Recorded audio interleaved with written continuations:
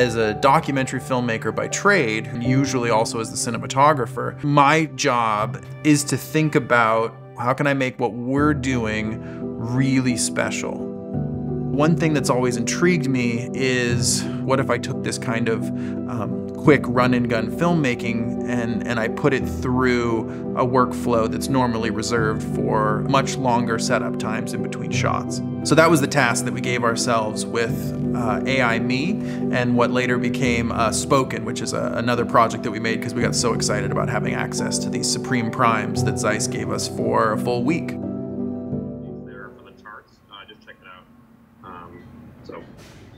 It's a good way you can get a sense. It's hard when it's in tabular form, but when it's charted. Stand in the desert and know nothing.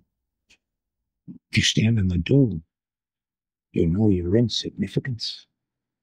The process of working with the ZEISS Supreme Primes was like nothing else I've ever had. The character of the lens, the way the light was handled, the color rendition, skin tones looked incredibly robust and beautiful. They just really capture what you see in a way that feels honest. And I think as a filmmaker who spends most of their time in the documentary world, that idea of there being something really true coming through the lens, it made working with them a joy.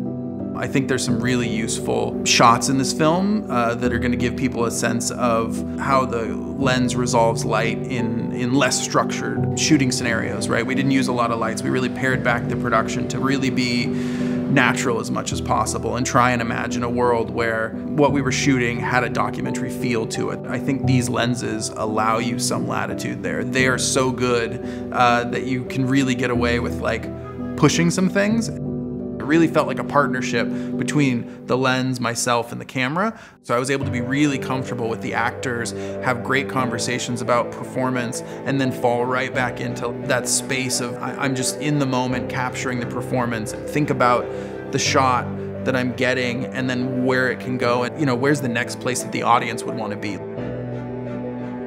You know, we had this amazing dancer and she was like totally captivating, and the fun thing was to have these incredible lenses and to stand with only the lens in between me and this subject.